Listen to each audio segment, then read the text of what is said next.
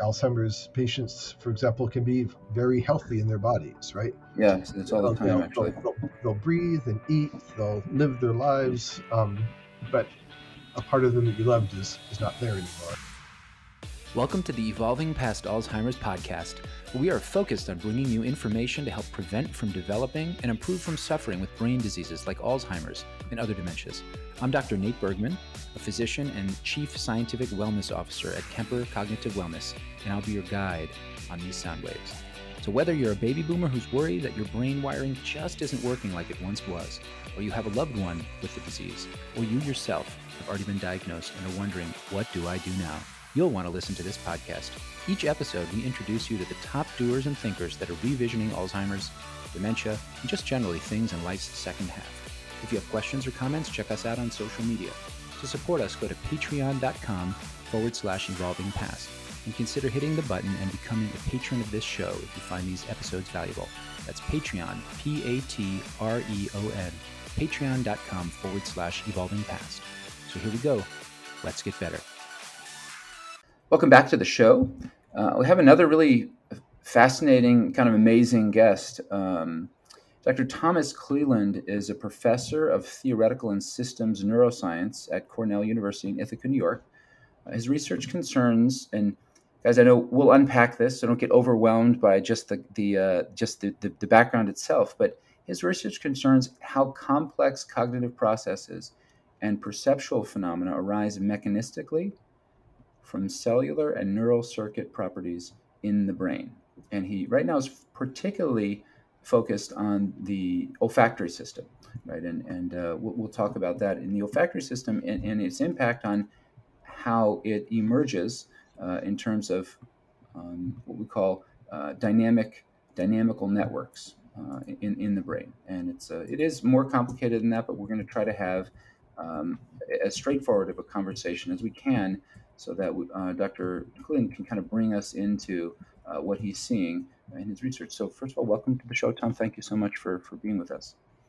Yeah, thank you so much for having me. Okay. So I originally found out about your work through like a little video. It's called Oscillopathies and Dementia. And when I contacted you, it was like, well, that's not exactly what I do. But that 7-minute soundbite, or whatever it was, 9-minute soundbite that we found was kind of interesting. So can we just kind of start with an overview of kind of like brain activity, brain waves, coherence, like what is that, and why are those important maybe? What does it tell us in a general sense? Sure. I mean, I guess the core idea is that brains operate in time, and when they send signals back and forth, just like any electronic device or even just communicating with other people to coordinate an event, it's important exactly when things happen. And we all know this in terms of things in your brain have to happen at the same time they happen in the world, right? If you see something, you want to see something that's happening right then. But what we're becoming more appreciative of is that time is more important at even smaller slices. So that even a single snapshot of what you see, or a single odor that you inhale, that's operating on that time scale, but the exact details of communication are on a much faster time scale, just like when computers talk to each other. The quality of the information going back and forth is going a lot faster than any of the parts that we care about. And we can see this in EEGs. You'll talk about brain waves, right? And when you in a number of situations, you've seen people with these sort of EEG helmets on with all the electrodes connected. Yeah, swimming cap or something like that. Yeah. Exactly. Yep. And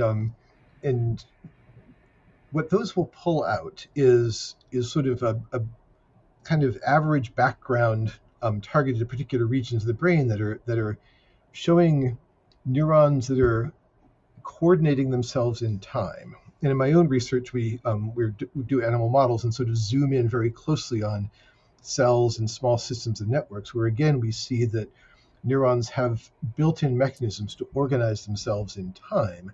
And there's a lot of good reasons for this. It saves energy, in the brain, but also it means that everything we do, everything a brain requires to operate as a brain, to see and hear and think and operate and move your body around, is dependent on these interacting pieces that have to be coordinated on this really fast time scale. And the oscillopathies broadly are when that gets disrupted. Something fairly subtle possibly gets disrupted and everything's just a little bit out of sync, and you get these, I think in the initial stages, these sort of gradual partial things where things sometimes work and sometimes don't, or most of the time you're fine, but then there are bad days, and where the gears of the brain just aren't quite working together the way you would like them to. Okay, so there's sort of like there's an accepted. I'm sort of checking to make sure I'm tracking, and Sure. our listeners are tracking. So the brain has sort of normal speed limits, if you will, right? There's sort of an accepted. You can go on the highway 40 to 60 miles per hour. Like there's a minimum speed and a maximum speed limit, and brains somehow coordinate function. Like you said, in populations, or a number of brain cells, or all brain cells, or regions of brain cells are coordinating. And there's sort of an accepted normal, and then there might be deviations from that normal, right? Sometimes small, sometimes more significant. And are you studying the normal, or are you studying the deviations, or both?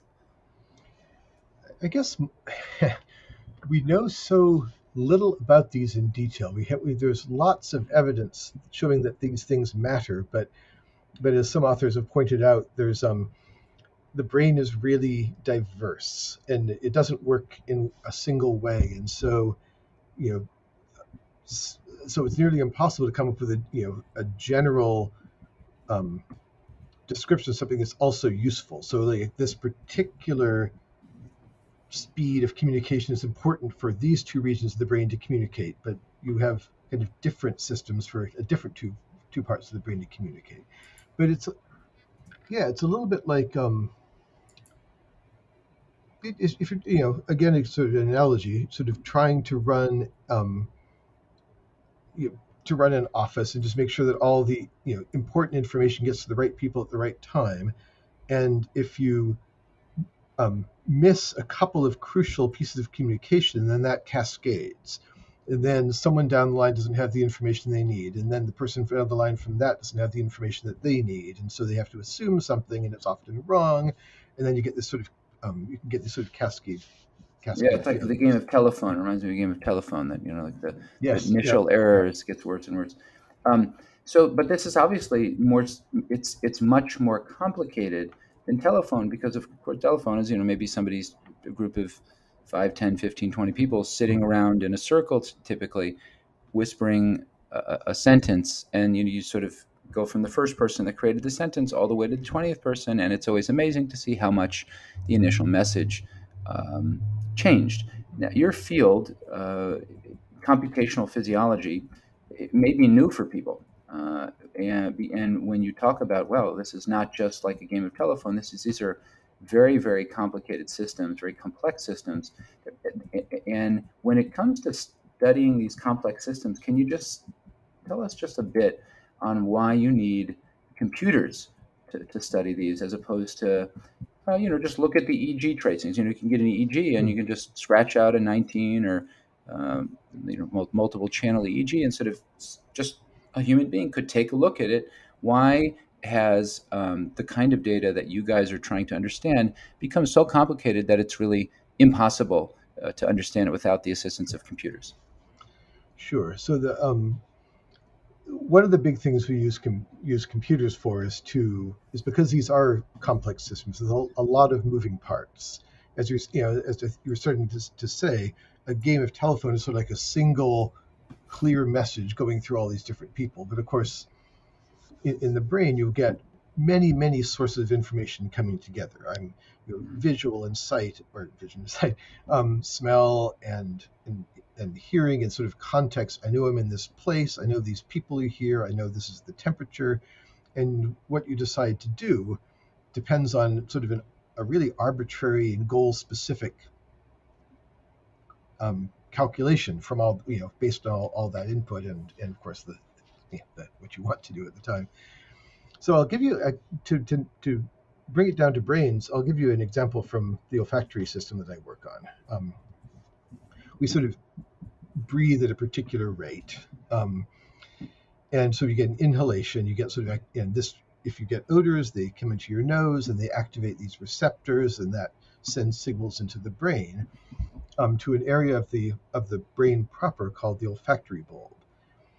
And olfactory bulb does a lot of things, but one of the things it does is end up sort of repackaging this information from sort of this breathe in, just like gross levels of activity, into this really fine timescale signal, where instead of having many of these spikes, which are sort of how neurons communicate with each other over distances, you have a many smaller numbers of spikes that are time controlled at a very fine millisecond, like within a couple of thousandths of a second, within a couple of milliseconds of each other. And the ones that synchronize together are the ones that get to decide what happens in the next part of the brain.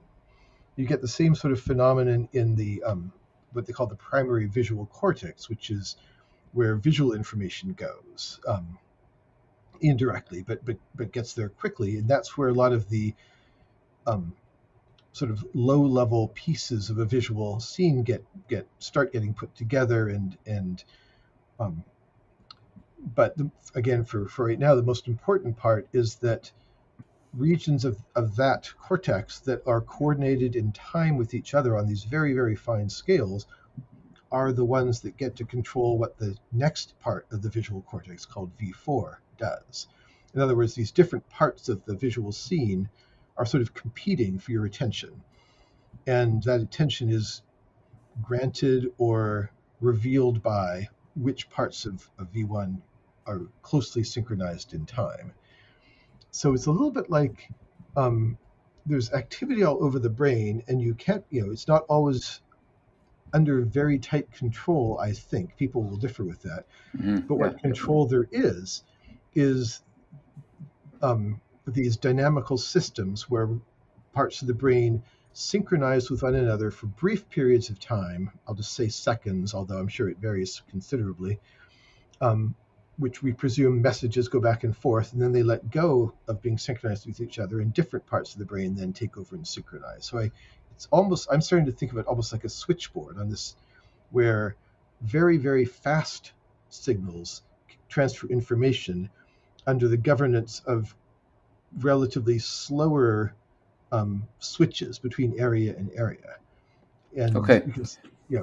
Okay, so we're getting technical, but I'm actually tracking with you, and I'm wanting to dig in on this just a bit, because I do want people to kind of understand, because I think it speaks to the opportunities that may be available to people in the future, and then to some degree, there are people, clinicians out there that are I would call it an imprecise way, speculating on this and using things like neurofeedback, neurostimulation, neuromodulation. We did an interview with Ben Hamstead from the University of Michigan, who's doing a lot of work in NIH-sponsored research on using these kinds of non-invasive brain stimulation, transcranial direct current, transcranial alternating current, magnetic stimulation, to influence some of the patterns and informational flow that you're talking about. At least we think might be one layer of what's happening. So if we shift back again, going sort of to a higher, more general level for 1 minute, what kind of changes do we think, or do you think? Because in general, let's say, what do you think are happening in Alzheimer's? Because in general, what we see is that, okay, so a brain has a certain kind of horsepower. It's able to go at a speed and be synchronized and coordinated until it's not able to, right? And one sign of that, or the many signs of that, and everybody's looking for what's the best sign, what's the earliest sign? Is that a picture of the brain? Is that a something that tells us about the functionality, the way of the brain's electrical functionality, which is some of what your work is covering. Mhm. From an electrical functionality standpoint, in a general level, how would you describe what's happening in Alzheimer's or dementia processes? Is it just a slowing, or is it more complicated than that? Yeah, so I mean, so this is speculative Yeah, because we are, work by some of the physician scientists that you alluded to is really what's alerted us that these things matter in Alzheimer's and Parkinson's and other dementias in humans, right?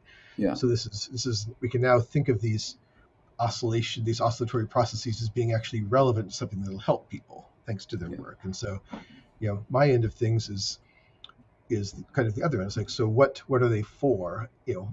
Why would breaking them cause these disruptions? So this is my opinion right now is that Mhm. um, what we're seeing is basically just breakdowns in communication. It's that to do any interesting act, to think or to operate or to to put concepts together to carry on a conversation require lots and lots of converging information, like from your memory, from sort of social cues and context. And I think that disruption of oscillations are when we are just the observations we have that several parts of the brain are doing things in an unusually coordinated fashion, which we interpret as them communicating with each other. Okay. So when those fast oscillations are disrupted, which is sort of what we see in the dementias, um, that's sort of I interpret that as evidence that these mechanisms of communication are disrupted, and sometimes that could be in a really obvious way, like a major stroke or something that's really Yeah. disruptive. Or sometimes I think That's that sudden. That's right, sort of a yeah, sudden thing. but sometimes you get these sort of incipient dementias where it just sort of it's just you sort of start fading gradually, and this is Gradually. what I think is like um, it's yeah, and now it's wide open. There's a lot of things that can disrupt these dynamical systems, where a certain part of it is just some number of the cells have died in the extreme case, or they're just sort of dysregulated with some of there's a bunch of intercellular components that are necessary to keep cells operating. So they might look healthy, but they're just not synchronizing properly. They're having trouble getting with the program, and the more of those drop out and become unreliable, the lower the fidelity of the signal is. I sort of think about this. This is so interesting. The way I conceptualize this, and I want to see what you think, because coming to sort of a consensus conceptual understanding, obviously, is the work of many, many people over the course of a long time. But the way that I try to conceptualize this on a simple level is, okay, so let's take 2020 and 2021 in the United States, right? In American politics, American social culture, COVID, etc. Thinking that as an analogy to the brain, right? So most, for the last 20, 30 years, arguably, it depends on, what kind of opportunities you've had in your life. But for many people that listen to this show, let's say, there has been sort of, okay, this is the way things go. This is the way it is. This is the social norm. This is right. And even as that evolves over time, by nature, right, it's going to evolve. Things will change. But there were things that sort of, okay, this is how you make a law. This is how you make soup. This is how you save money. This is how you buy. At times, there's a lot of traction or momentum where 60, 70, 80%, let's say, of Americans agree on something, right? And in that case, right, so the signal to get things done, the momentum to get things done, a veteran comes home from war and everyone's going to treat him or her with respect, right? And that wasn't maybe always the way it was, but, last 15, 20 years, our culture has changed to some degree. And that but part of the culture was always like that, right? But there's been this sort of, the milieu has changed to where that's the norm, right? When the situation or scenario changes, or the facts start to change, or an interpretation of facts start to change, the normal process of kind of getting things done with momentum, whether that's on a political level or as kind of a social level, it because there's so many impacts, there's so many inputs, right? There's this community and this voice and this political action and this, the complexity of interactions give rise to what you call sort of dynamic emerging or emergent dynamical systems. They give rise to all of these possibilities or all of these potential outcomes. And first, we just have to observe them because we didn't know that these were possible. Then once we are able to observe them in sort of a consistently accurate framework, we can try to make sense of, well, why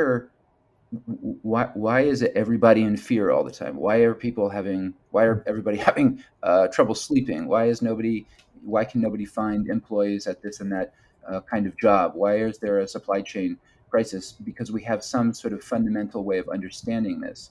And so it kind of reminds me of, and there's work to understand things fundamentally. It's not so simple, as you well know, better than I, just to get the understanding, which is your work, and what is the understanding. So to double click on this idea of fast oscillations and slower oscillations that you mentioned before, first, I guess I could ask if you understood or agree with the analogy, or probably have a better one. But can you take us into a little bit of the fast, slow, gamma, beta with some maybe some background to where you're seeing potentially what's going wrong or abnormal in a dementia kind of a brain? Terrific. So I'm drawn in two ways by the analogy you made. I guess the first would be more general. So one of the characteristics, so the different dementias, sort of Lewy body disease or Alzheimer's disease or Parkinson's, what they have in common is this general idea of fast oscillations, which means which tends to be these tight coordinations in time between neurons. It tends to be in very specific parts of the brain, different in different parts of the brain, which we think of as very much local communication. Like, do we call those microcircuits? Those microcircuits, super, yep. And also sort of interareal microcircuits. This is when this microcircuit wants to talk to exactly that microcircuit and contribute its piece of information, right? And those we see, very scattered, and they're intrinsically complex. As you get towards the slower oscillations, things like delta waves and the sort of the big, what they call the thalamocortical loop, which is just it. In addition to being slower, they tend to be broader, and interestingly, they tend to go up in power in a lot of these dementias. And I do want to point out that the three dementias I spoke of, the fine scale differences are different. They're I hesitate to quite say diagnostic because it's but they're definitely not the same. But the broad idea about the fast oscillations going down is similar, and the slow ones going up. And the characteristics about the slow ones is they tend to be just these very broad and general, connecting large areas of the brain together in sort of a meta. You can think of them as being, they're not governing the quick communications that are engendering complexity. They're just, I don't know quite what to call them because we don't really know, but a broad clock, slow processes. It's like a rhythm. It's a rhythm. The background on which all other things happen, but they lack the complexity to do interesting things. Mm-hmm. I assume they're part of the process. I'm sure they're essential in their way, but they're not the immediate basis by which complex and interesting things happen. Right, you could have a dining room and a dining room table with chairs, but if you don't make dinner, set the table, put the candles on, you know what I mean? Like, you're not going to have a meal. Exactly. You just have a dining room. And there is a tendency, and I'm stretching a bit here, but for dynamical systems to have these, to sort of collapse into these uninteresting, less complex states, where if you do think about the whole thing and this is just, a lot of dynamical systems comes out of physics, comes out of branches of mathematics devoted to this. It's not all biology, right. But these intricate systems can just collapse into, and the most obvious is really Parkinson's disease, where these rhythms collapse into a big single oscillation, which is characterized by the obvious tremors in advanced Parkinsonism. That's just the most obvious of things. But yes. But the things that get big are the sort of less complex, less sophisticated, more general paths where, and I'm trying to extend back to your analogy to the social world here, where when you know, if you don't have the infrastructure to bring context and understand complexity and realize that all these things don't always go together, and you can't broadly use this one variable to characterize another person or another person's state, just like or the state of the world if you're speaking about the brain and your interpretation of it, Right. then you're missing most of the interesting parts. And again, it's like Alzheimer's patients, for example, can be very healthy in their bodies, right? Yeah, it's all the time, actually. They'll breathe and eat, they'll live their lives, but a part of them that you loved is not there anymore. And Yeah. and so that's This is so actually I'm at a crossroads in where I want to explore this conversation, but I think jumping right into the work that you're doing with the smell system, the olfactory system, may be instructive, and we can kind of extrapolate back out to the Alzheimer's, because so I'll just share with you some anecdotes before we dive in, and you talked about some of the work you're doing with the neuromorphic chip, the artificial nose, and some of the really interesting stuff you're talking about, and the work your lab and partners are doing. So there is certainly, and of course it's all new because it's only about a year and a half old, and the studies on this are less than a year and a half old, because COVID's only really been studied by American scientists for about a year and a half at this point. And certainly worldwide, we didn't have a lot of publications till the spring and summer of 2020, from my reading. But we saw a very, very close association, without a real mechanistic understanding yet, at least in my mind, about people getting COVID. So people that would suffer from COVID and have any number of symptoms, loss of smell, in particular, taste, and then developing neurologic symptoms like a Parkinson's type of a walk, or a Parkinson's tremor, or abnormal or accelerated memory loss, this so-called brain fog, and on and on, right? Fatigue, et cetera, et cetera. But there's and it's not the majority, and in my patient population, it's definitely a subset of people that have gotten COVID, and they have had some kind of neurologic sequelae, meaning they've had some kind of impact in their brain function or their nervous system function. And one key feature of this, and it's not always the case, but it is often the case, is the smell system, the olfactory system. And just for our listeners, as I know you're very well versed in this, the smell system, when it comes into through the nose, right behind that nose, if you sort of keep pushing your fingers, if you put kind of, to be crass, if you push your fingers kind of through your nose and then also kind of through your ears, eventually you would converge on some places that are really thought to, in the deeper brain, that are really thought to contribute to the formation of memory, particularly what happens in our life, the sort of the autobiographical episodic memory, the stories of our lives that we can remember and sort of remember minute to minute. But they're very, like, at least in the space relationship with the smell system, very, very close, if not in some places sort of on the same highways, if you will. So what can we kind of, what is your work with the smell system, and how does it sort of relate to overall brain function, COVID, and eventually we'll see if we can steer it back maybe to something about dementias, Alzheimer's in particular. Sure. So one of the reasons I work in the sense of smell, besides just sort of a fondness for it, is because it's sort of a microcosm of these larger issues. It's sort of easier to study. So, for example, the same sort of mechanisms, like low-level cellular circuit mechanisms of memory that are sort of well known in the hippocampus and isocortex. These are some of the areas we've referred to where autobiographical memory depends on substantially. Mm-hmm. Those same things happen even in olfactory bulb. So learning and memory is really distributed throughout the brain. Our way of thinking is that the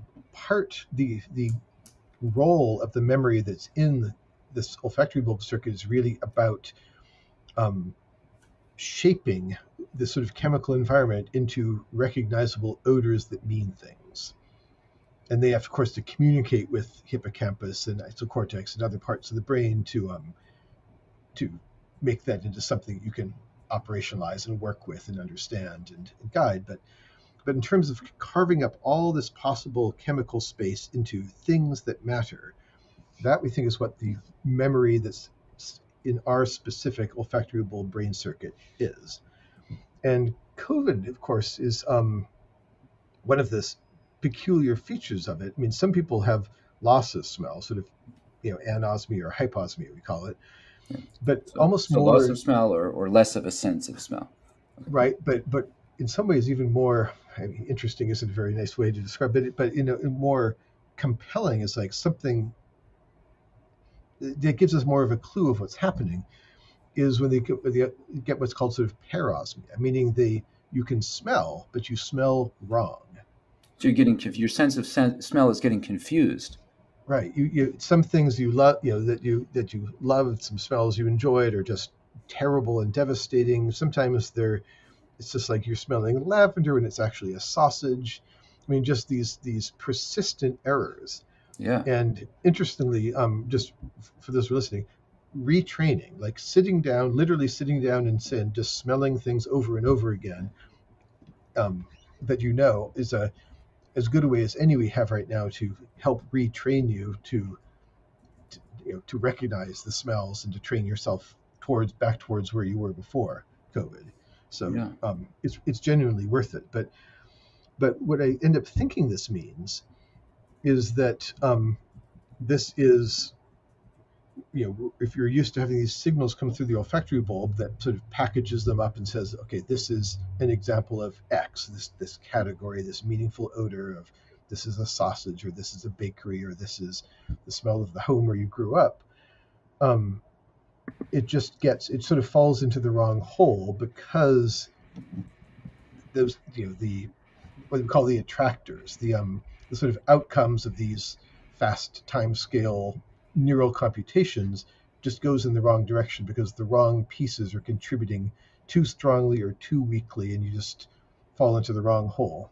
Yeah, kind of like when you have one of those games where you have the flat platform and the marble on it, and sometimes there's little walls in the way, and you're trying to guide it into this hole over here, but a small error, a small tweak at some point will send it down the wrong passageway, and you'll be stuck falling down the wrong hole. And do you see those errors? So in other words, you have person A, or if you're working with animal experimental models, and so if you have someone who prior to getting COVID had what we would, I guess, let's assume that we had confirmed this person has a normal sense of smell, that the neurological impulses that you're describing, these sort of complex phenomenon, electrical impulses, the way that all of the nerve activity, both electrical and chemical, summate or synchronize, or have some momentum and a majority sort of opinion, and majority rules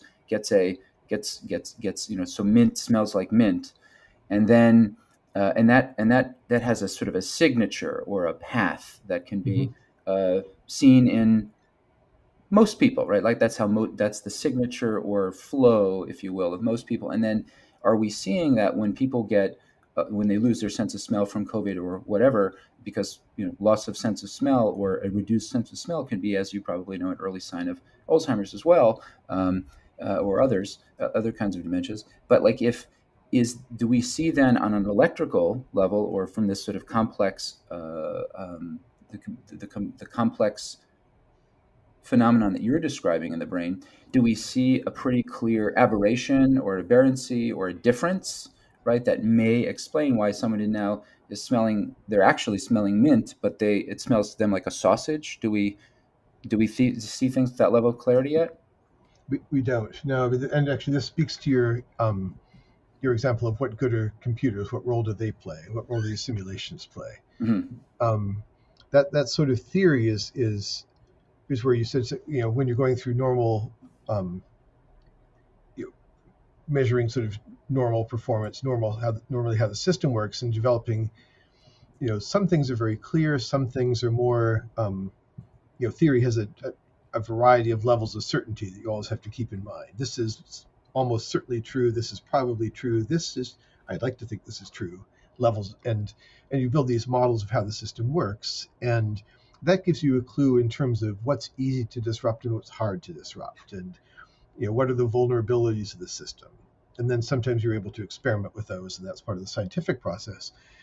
But so that kind of model is the basis for my thinking that parosmia would be something easy to create if you just went in and had these kind of small chaotic disruptions in cellular communication within the brain. And I suspect it happens most effectively, or quite effectively, in olfaction, because of course that's where the coronavirus lives, right? It's in the lungs and the upper and lower respiratory tracts, and with clear access to the nerve cells of the nose, and some viruses are able to get in that way and get into the brain. So I know you're working, and again, if this is too theoretical, it's so outside of your comfort zone to speculate, that's fine, because I realize that there's so much more that's either minimally or completely unknown that we don't have to speculate if it's not at all fruitful. But if you take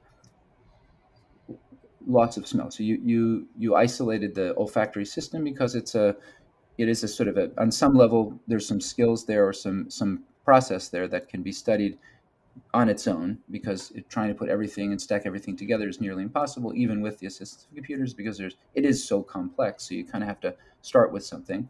So you're starting with smell.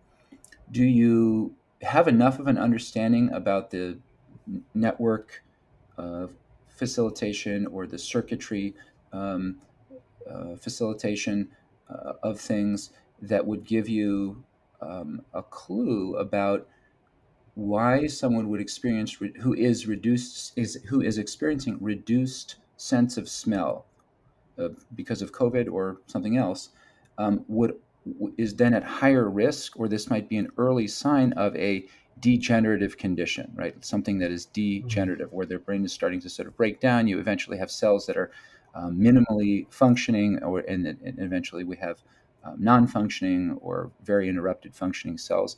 Any idea of how we get from A to B, or from A to Z there? Right. So my suspicion has been, I don't, obviously I don't know, but I wouldn't necessarily think that getting symptoms due to COVID would be pushing you further towards something like Alzheimer's or Parkinsonism, right? If it gives you brain fog, it's sort of a maybe cold comfort, but I don't think there's any reason to think that that's part of the same train track, just because it has some of the same symptoms that are at a starter level.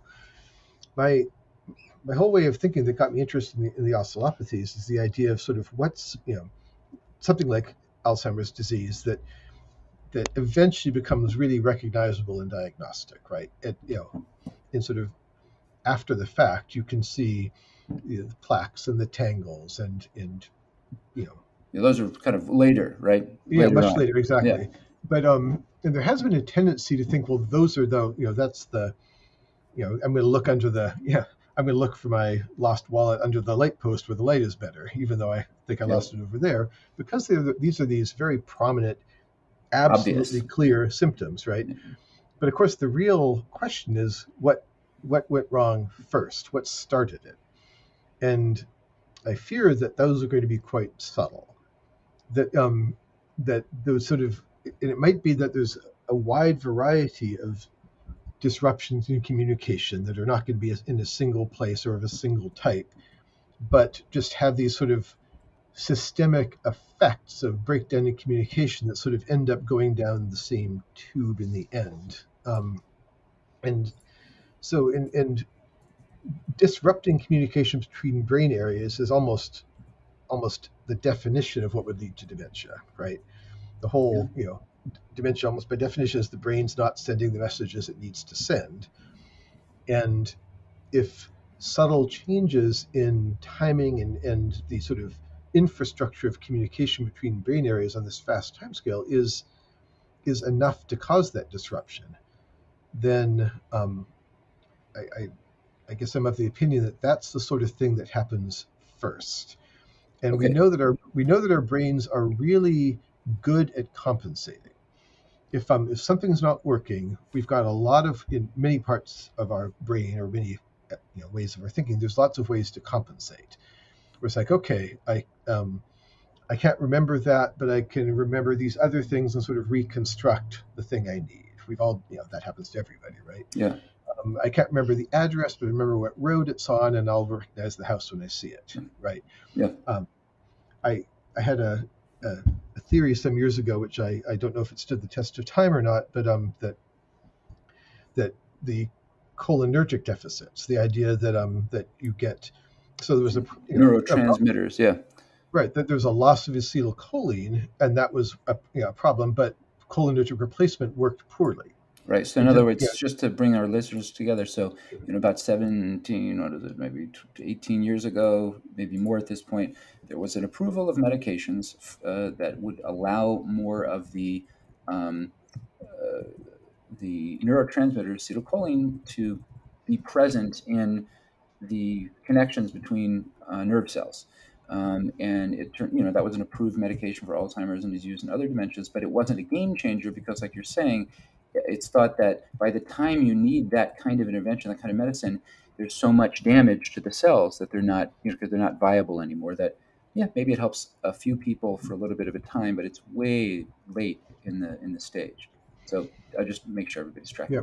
Oh, super. Yeah, exactly. And but what I didn't get out of is people distinguishing the production of this neurochemical versus the place it needs to go.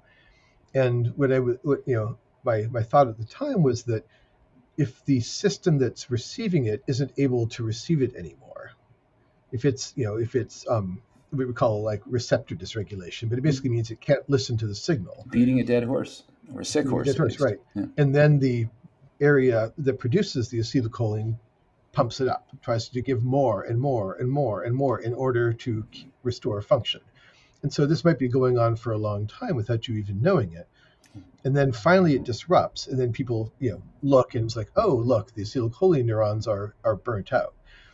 But they but it could be that they were never the problem. They were doing their best to compensate for the problem and destroyed themselves in the process. But the actual problem's on the other end. That the ability to receive that signal has been disrupted. Just to bring it around, the idea is that some subtle miscommunications in different parts of the brain can be compensated for a lot of things by a lot of other mechanisms, and then by the time you can't compensate anymore, there's lots of things wrong, and so it's hard to find out what went wrong first and caused the problem. Yeah.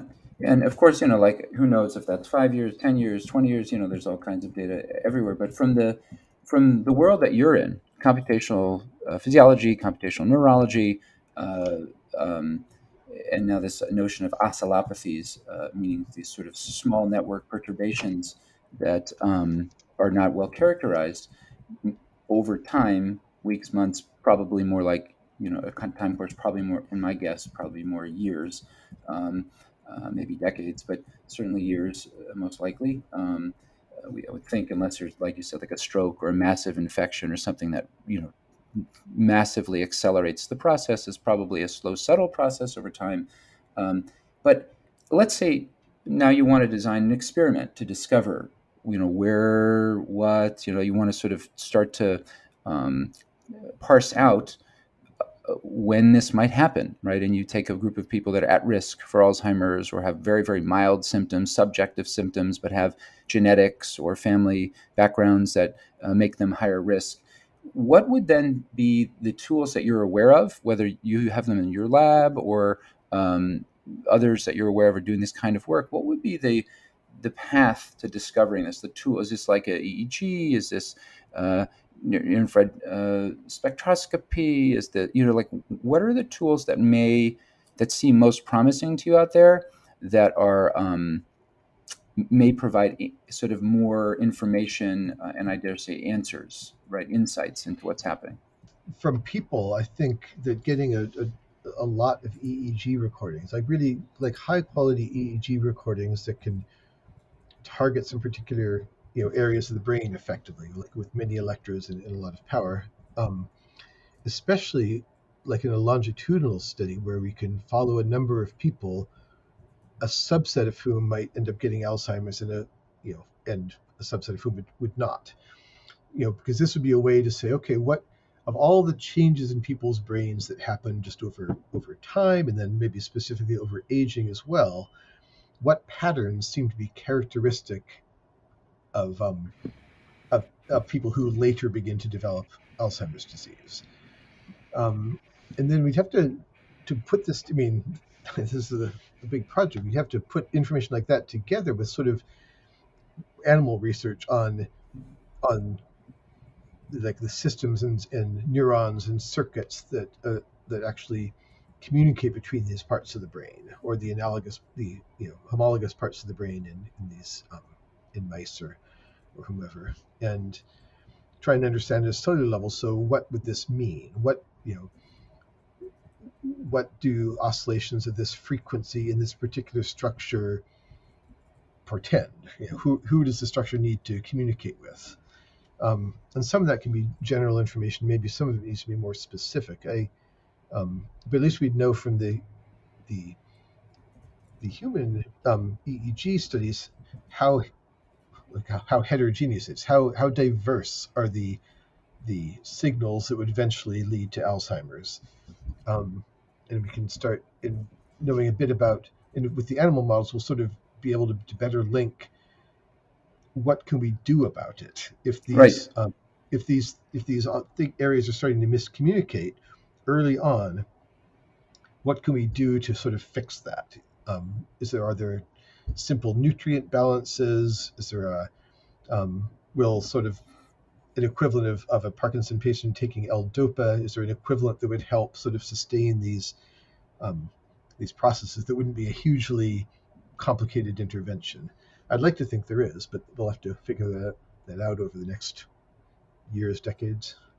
Yeah, absolutely. And do you have any, so things that we know clinically, right? Things that are highly associated, highly correlated, and I think it's too hard to say causative because that's requires evidence that's hard.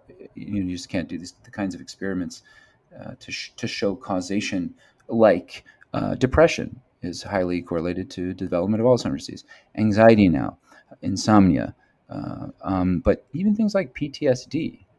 Right, so these are we don't think that, so post-traumatic stress disorder, that are essentially changes in the mood system or mood regulation system, but seem to be, and so the theory is in an imprecise, non-specific way that, even ADHD, right? So attention, so there's a problem with some network or so a cognitive task that can, maybe in 50-60% of cases, you see the same kind of pattern under the hood, so to speak. Yep. The attention network and attention deficit.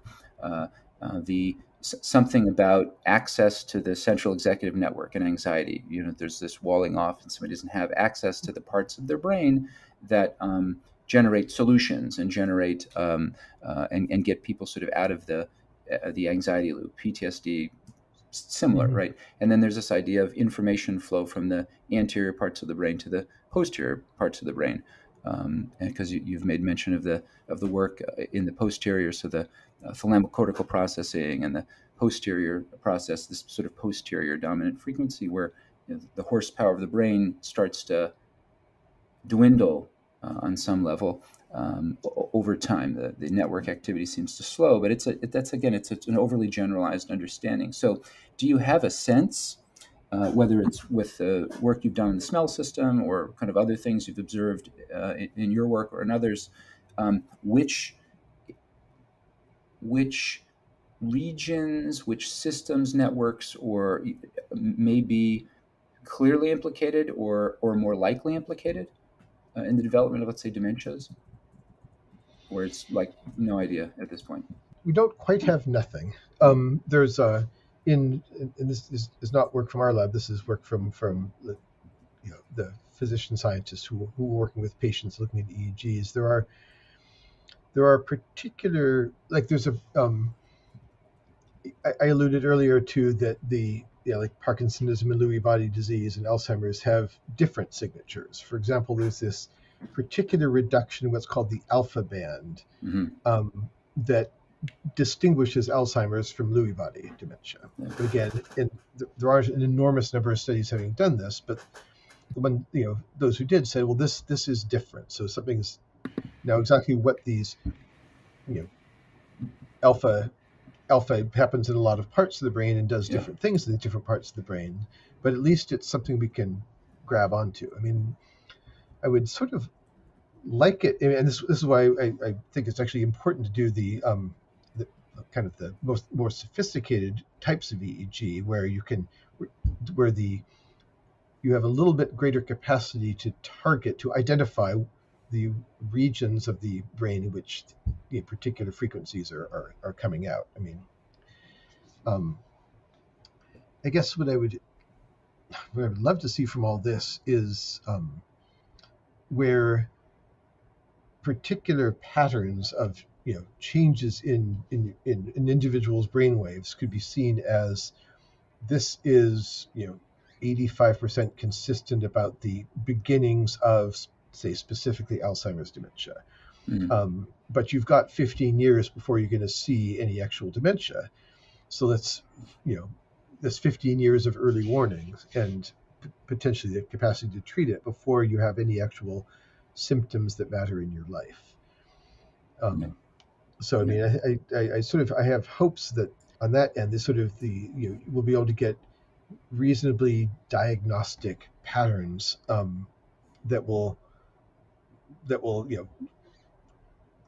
motivate sort of courses of treatment well before we start saying we have to I'm becoming forgetful, or something's changed in my behavior, and in a sense, because of all these compensatory mechanisms in the brain, by the time it starts to really affect your life in these important ways, I tend to think that it's already it's been going on for a long time already, and we want to get that time back so that we can make whatever adjustments we'll learn how to make, whatever treatments we'll learn how to deliver during that time. I mean, maybe we can't stop people from getting the disease, but maybe we can push the onset of dementia